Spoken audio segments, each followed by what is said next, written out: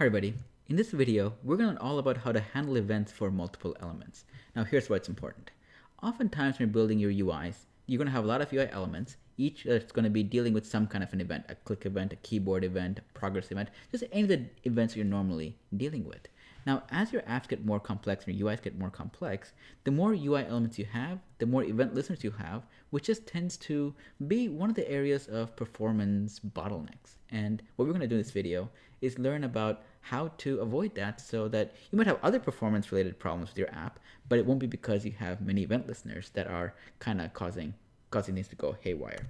So at a high level, event handling takes three parts. You have the UI element you care about, you have the event listener code, then you have the event handler. And what really happens is this. When an event happens, your event handler is notified, and that notification is done by the event listener that helps kind of tie your UI element, the event you're listening for, and what to call the event handler as a result of it. So now let's take a larger view. Let's say we have a lot of UI elements. If you have a lot of UI elements, what happens is this. In a very traditional, naive approach, you're going to have a lot of event listeners for every UI element, then call an event handler. Could be the same event handler, could be multiple event handlers, but the bottleneck here is the event listener part. A lot of event listeners, the more you have them, the more your performance is going to be poor because they each take up some non-trivial amount of memory, and because events can be listened to and reacted to at arbitrary times of your app's lifetime, you're going to have them running in memory all the time, which is part of the reason why this is a bad idea. So our solution is that instead of having many event listeners for every UI element that we're dealing with, we're going to have one event listener instead. And that event listener will be tied to an event handler. And the event handler will now contain the logic to determine which particular element fired the event. So instead of having that be delegated across many event listeners and possibly many event handlers, we're going to have everything simplified down to one event listener and one event handler. And so here's how it's going to work. Let's first take a look at an example. And so for the example, let me go to Chrome. Okay, so here we have 5 buttons, 1, 2, 3, 4, 5. And for each button I click, you're going to see a little dialog that says hello, in this case, hello 1, hello 2. Basically, you get the picture. Each dialog is going to be tied to the element that I'm currently clicking on. And so the way this page works is kind of like this.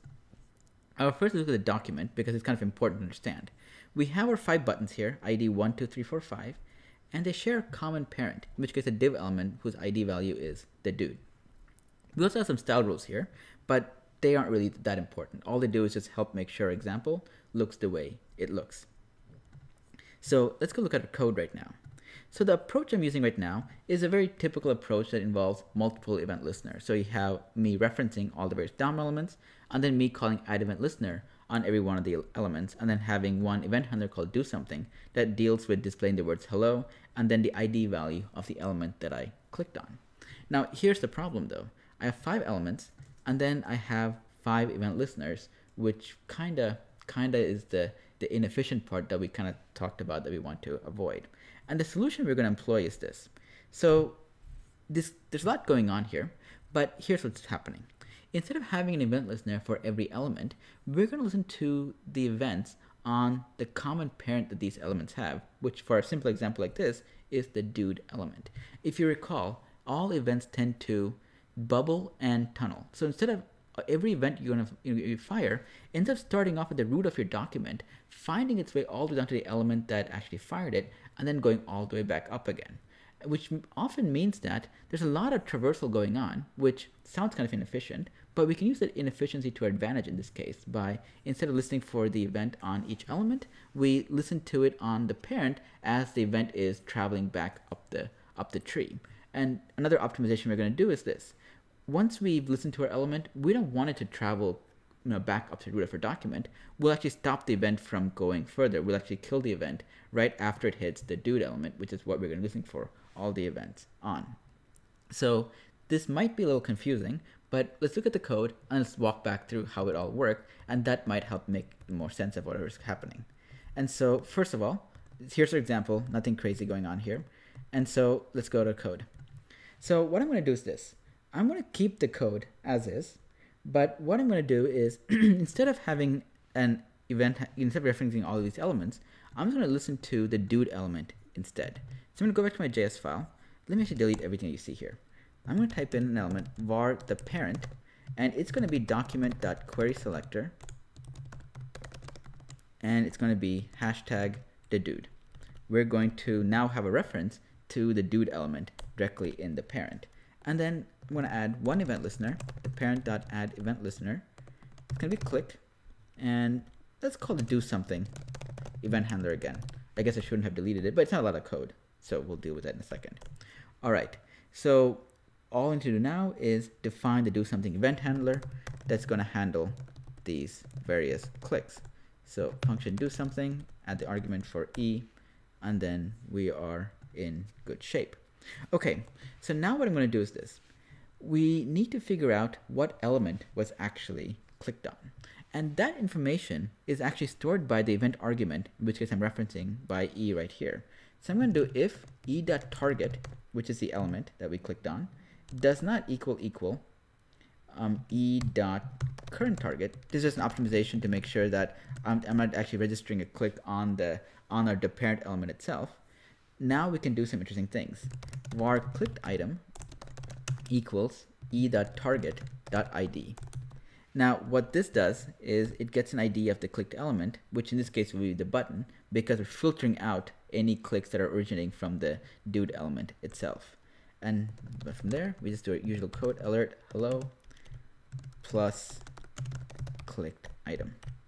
And also one of the things we talked about earlier is that we don't want to have our event propagate beyond this. I have to do e.stop propagation, if I can spell it correctly, e.stop propagation, and that's it. I think this looks good. You know, some of the color coding isn't right, so there might be something wrong here, but we'll get there in a few moments. But let's go back to our example. Let's refresh the page, and let's click on these buttons. Okay, it still works. You have hello 1, hello 2, and all of the examples work just the same.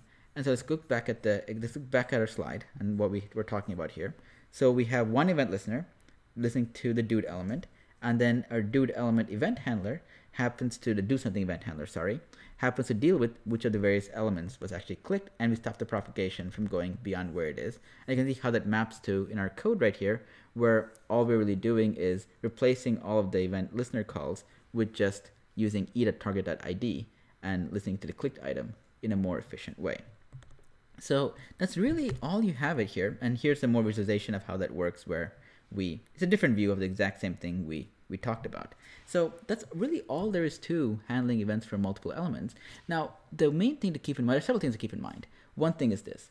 This works best when you have a common parent element that you can rely on for dealing with all the event handling. If you happen to have a more complex layout where you have UI elements all across the page with a variety of different parents, that might be one optimization would be for you to figure out a way to group all of your UI elements that have event listening on them into a common parent. And this idea of having one event listener and one event handler for many elements is actually nothing new. For example, if you use React, the React library, by default, any event handling you do, whether you specify it explicitly or not, all of it happens to go through one global event handler that happens to deal with all the eventing for the entire application. That's one extreme form of optimizing for this, which is, one way of doing it, which I only recommend if using the React library, because keeping track of all of them on your own is kind of a hassle.